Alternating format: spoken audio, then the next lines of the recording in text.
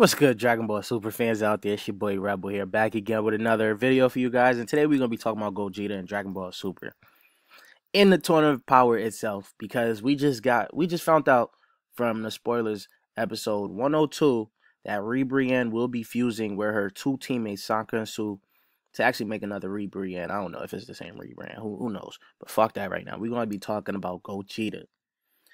That just opened the door to let us know that fusion is possible. Fusion is possible in the Tournament of Power. Meaning that if things get crazy, things really get crazy between Goku and Jiren, and Vegeta is still around, we got the potential to see Gogeta introduced into Dragon Ball Super and actually be canon. You know how big that is? This could change the landscape of everything, just because of the fact that the two strongest characters in Universe 7, which a lot of people haven't seen them fuse, especially Whis, Beerus, and the rest of the gods, haven't seen them fuse.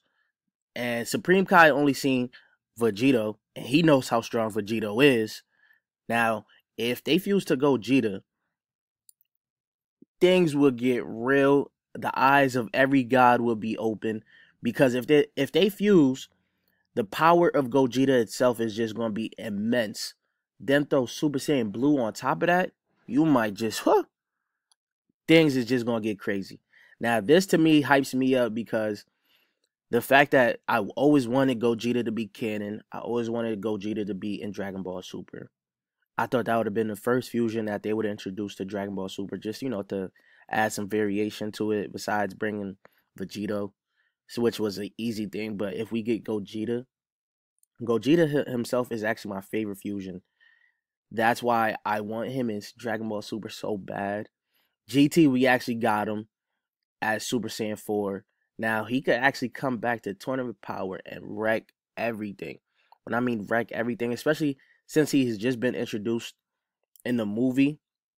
Well, it's not Gogeta. I don't know what you want to call him, because in the movie, Goku fuses with the Watchers or whatever.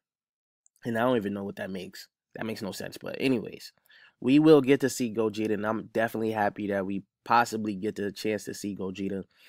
It will change everything. Finally make Gogeta canon. And the Tournament of Power will get real. And think about it. I want to see the look that the Daishinkan will give when they see Gogeta go Super Saiyan Blue. I just want to see that look, because that will let us know how strong and how close Gogeta is to possibly around Daishinkan's level or some shit like that. If Daishinkan just gives that surprise look, like, oh shit, something like that, you like, oh yeah, this man Gogeta is a problem. But let me know let me know what you guys think of the chances of Gogeta returning to Dragon Ball Super and actually being canon.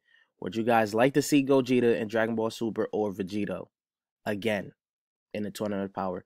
Let me know in the comment section down below, and I'll check you guys later. Peace, YouTube.